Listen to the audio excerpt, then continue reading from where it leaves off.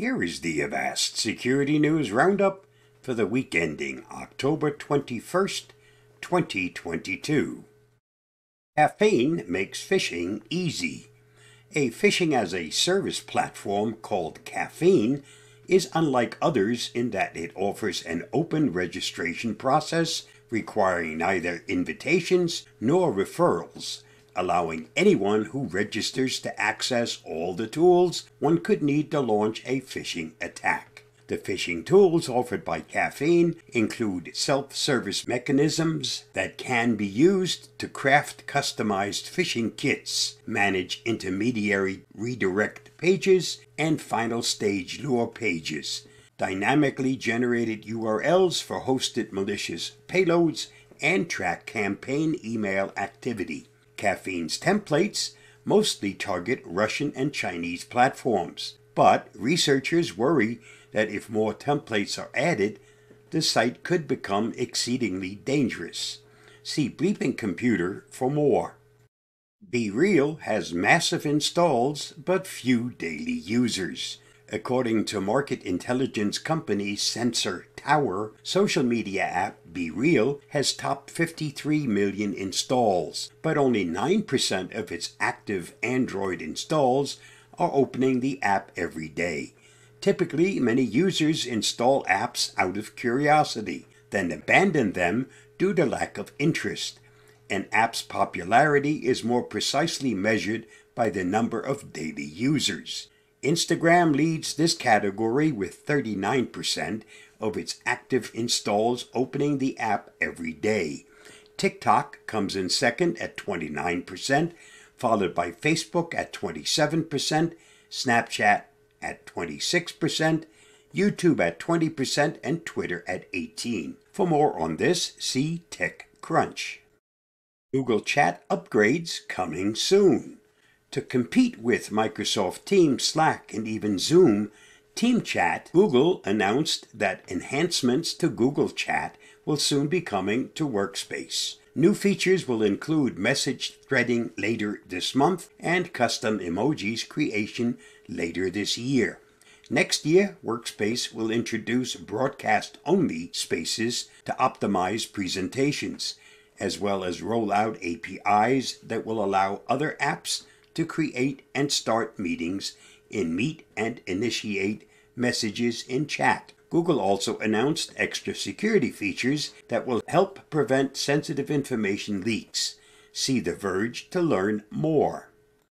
The Toyota data breach exposes source code and email addresses. Toyota disclosed a security incident where a subcontractor uploaded Toyota source code to a GitHub repository that was inadvertently set to public access.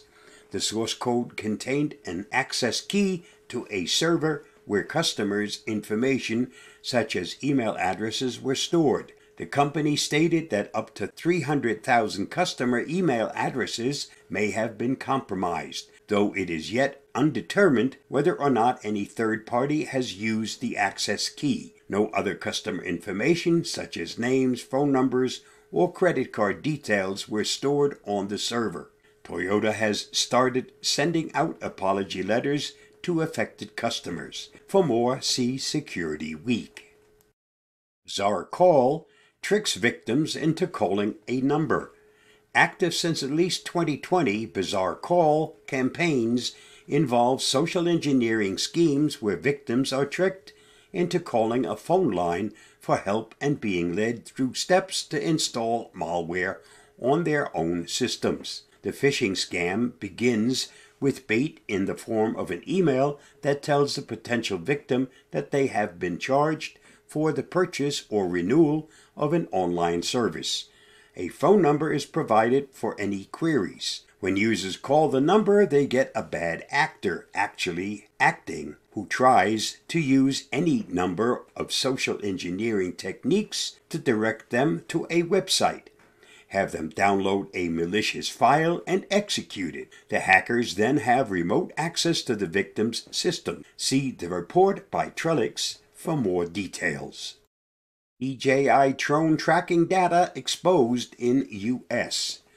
Over 80,000 drone IDs were exposed in a data leak after a database containing information from dozens of airspace monitoring devices manufactured by the Chinese-owned DJI was left accessible to the public. Think twice before taking out your shiny new drone for a spin near the Cannes Film Festival, a prison, a nuclear power plant, or an airport. Enhanced security institutions use devices to monitor drone movement, posing a privacy risk to its owner. Recently, the Cyber News research team stumbled upon an unprotected database with over 90 million drone monitoring logs generated by DJI Devices, the largest market player in the world that sells both drones and devices to surveil them. See more at Cyber News. This week's must-read on the Avast blog. How much do you know about cybersecurity? This 5 cyber awareness question quiz will help protect everyone in your family, from the baby to grandma. Read the article at the link listed. Did you know video games have been found to be more effective at battling depression than therapy? Just thought you might want to know. That wraps up this week's Avast Security News Roundup. Stay safe, stay secure, and I'll see you again soon. Bye-bye.